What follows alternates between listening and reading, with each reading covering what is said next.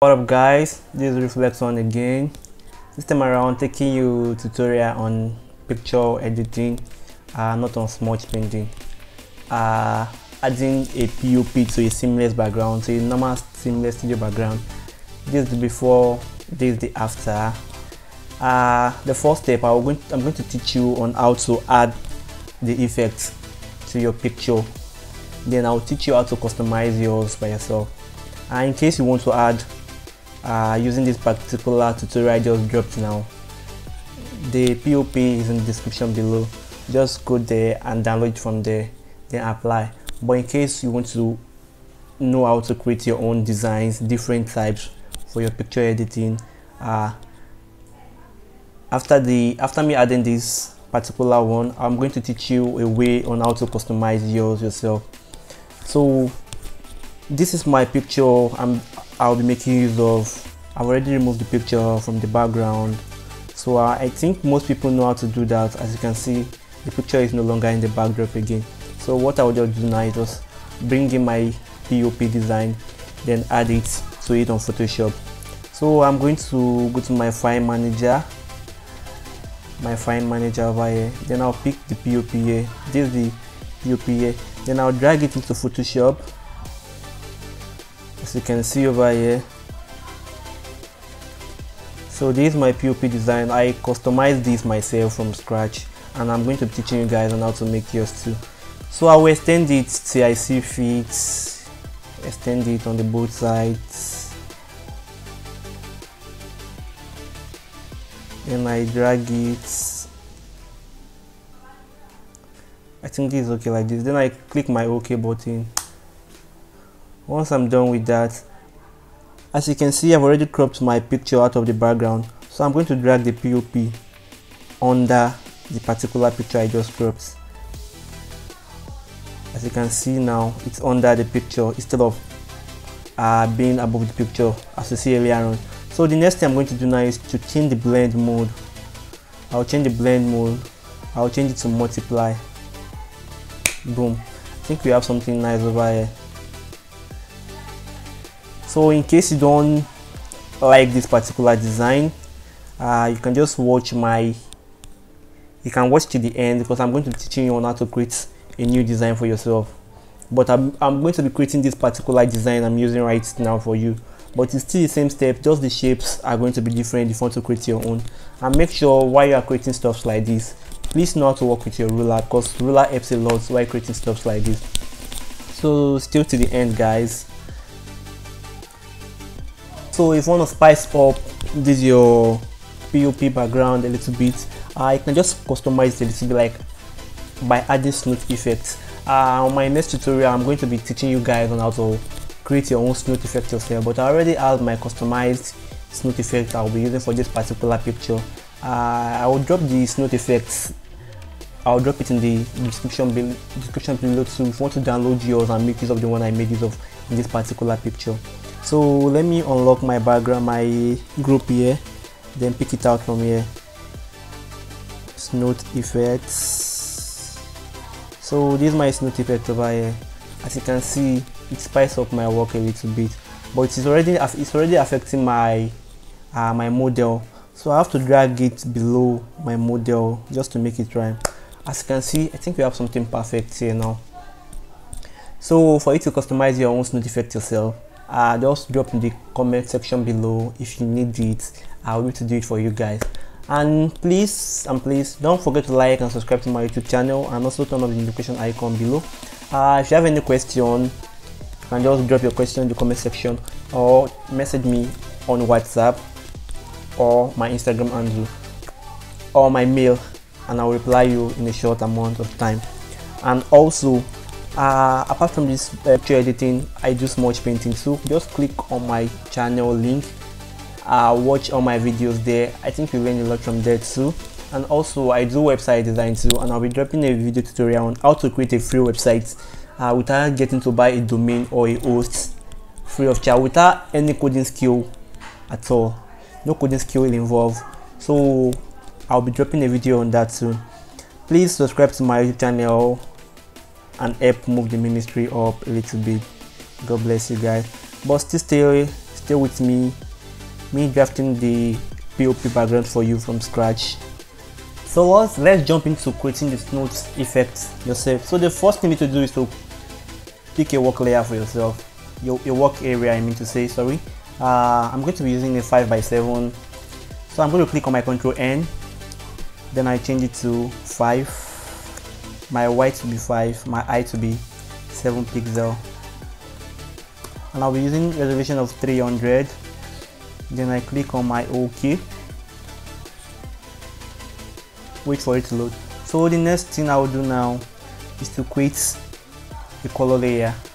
Go to solid color, then pick my color. So I'll go with something, I'll go with color like this. We don't need this actual color to achieve what we need. I'm only using this color just to know what I'm doing, because I'll be working on a white object. So me using a white object on a white object, I won't be seeing what I'm doing, so that's why I pick this color. So the color is not necessary. You can use black, you can use green, whatever color you choose to use for your background work. So the choice is yours for that. So the next thing I'll do now is to pick my shape tool. I'll pick my rectangle tool. That's U. You can click your U to pick that, or you can go there and select it directly. So once I done that, I will drag the shape over my layer here. You can zoom in to see what you are doing very well. So I'll drag the shape over here.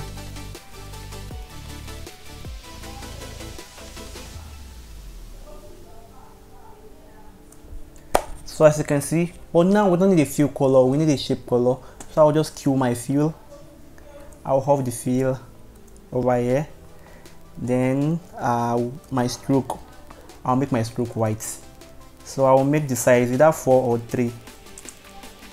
Let me go with 3. I think the 4 is too thick. I'll go with 3. So once you're done with that, okay, I think let's go with 4. Let's go with 4. I'll select my 4. So once we're done with that, we'll make sure it's at the center. We can just use our pick tool to take to the center. So once I'm done with that, the next thing I need to do is to hold my Alt key, then drag to the left. As you can see over here. So I will leave, once I leave the Alt key, I'll still hold the same Alt key again, then drag to the right. As you can see over here, but we don't know if the lines are perfect, maybe they are straight. So that's when we'll pick our ruler. So I'll pick my ruler over here to gauge it. So I think we have some issue down here. It doesn't rhyme with the one we're seeing with the left one. So I'll just use my directional key to make it perfect. Then go to this one also. Use my directional keys to make it perfect. Me clicking on each object and the Photoshop responding is because I'm using auto select. If you are not using auto select, you can never achieve what I just did now by clicking on each object at a time and the object responding directly to what you just did. So once you're done with the first shape, the next thing to do is to draw the little box inside. So I'm still going to go to my rectangle tool also, rectangle tool, then I'll still draw another shape inside too, still draw another one inside. This time around I'll make the size to 2 pixel. So as you can see, use my 2 pixel over here. Then I'll go back to my pick tool again, then I'll make sure it's centered. Make sure it's centered with the, make sure it corresponds, as in the square is in the middle. So I'll move it down a little bit. I think we have something nice here, but the issue now is that the edge over here is showing and we don't need that. So I'll just Ctrl T again on it, then drag it. As you can see, we are no longer seeing it there. So now I will still drag it from the center here to both the left and also the right at the same time. So what I will just do now is just to hold my Alt key down again, then I drag it.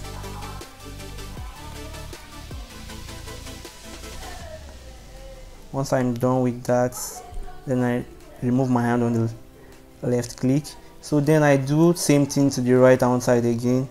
Alt, I drag it until it corresponds, sorry, then I leave it. But we still don't know if the lines are actually straight, so we still need to pick our ruler too again. Pick our ruler, drag it to the edge to see if it corresponds.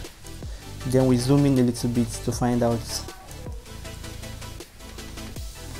As you can see, these both sides they correspond, but our right hand side over here doesn't match, so I'll just use my pick tool, then my down direction to make it I align with the both.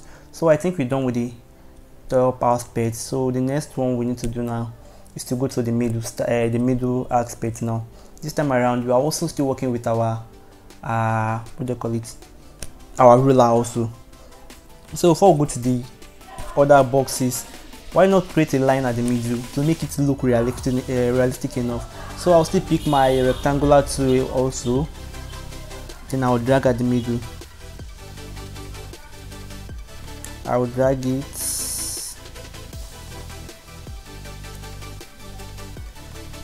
making the stroke 4 again.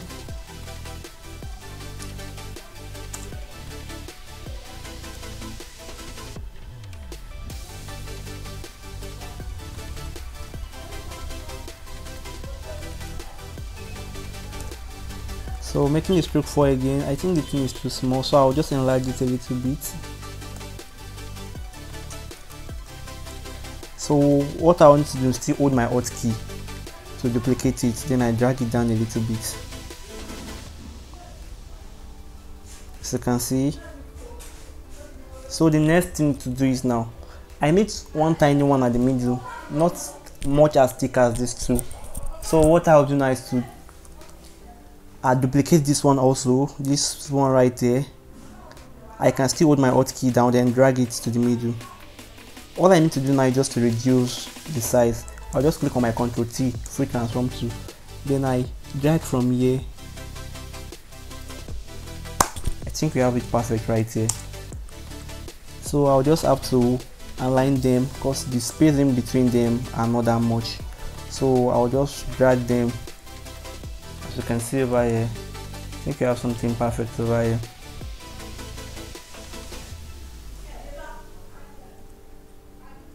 Okay, so now the next thing we need to do now is to draw the last box. So we're doing that now.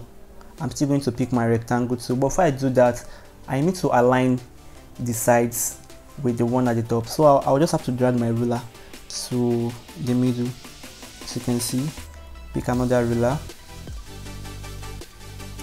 If you're familiar with Photoshop, with logo designs, you understand what I'm doing right now.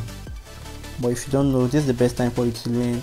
I want everything to be on a straight line. We don't want it to deform. We don't want to lose its shapes. We want it to align with each other. So that's the reason why we are using a ruler. So I think we're done with the outer post now. So it's for we now to go for the inner ones. I mean those tiny ones. So I'll still pick up the ruler again, zoom in a little bit to see what I'm doing very well. Then I drag it there, as you can see. So I do the same thing here too. I drag it here too. Same thing go for the last one too.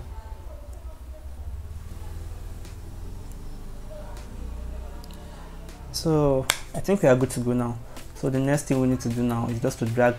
I can decide to create a new shape, or I can drag the one I just drew from up there, drag them below, then customize them till I see fit. So let me just create a new one from here. I pick up my rectangle tool, so I drag, as you can see. I'm working with the lines right now. Boom. I think I'm done with that. So I go to the left hand side too, but now we have to make the ones we are drawing here too, we have to make them align with this one right there. So I'll also drag a ruler down here too to make it rhyme, and also a ruler up here too. So once I'm done with the ruler, I just have to create my shape right now. Drag it from left. I'll make sure it corresponds with the ruler I drew the other time. As you can see over here, but it's still showing the shape at the edge, but I don't want that. So all I need to do now is just to Ctrl T it, free transform, then drag it. As you can see over here, the line is no more there. So the next thing I do right now is to go to the right hand side to do the same thing there. But as you can see right now, I'm working with the ruler, and I think that is making my work a little bit neater. Once I correspond with the ruler again, I remove my hand. As you can see, I've drew all the shape. So right now is for me to draw the inner shape of the object. So I'll also be using ruler for the inner shape too, but let me draw the first one. I'm still on my rectangle tool right now, so I'll pick it from the middle. As you can see, I'm still working with my ruler right now.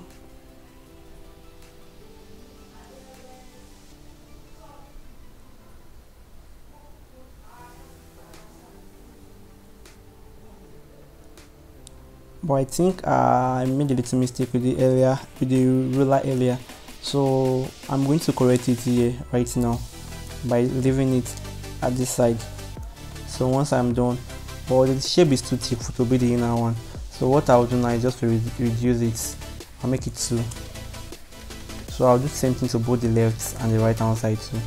So I'll go there, but before I do that, let me pick up my ruler to align it with one another, the up and the down. So my ruler is good to go. So I'm still on my rectangle too, so I draw it, I leave it also. So go to the right hand side too, same thing there. Sorry, I draw it, it's still not in line with the ruler. Go back again by pressing Ctrl Z. I draw it.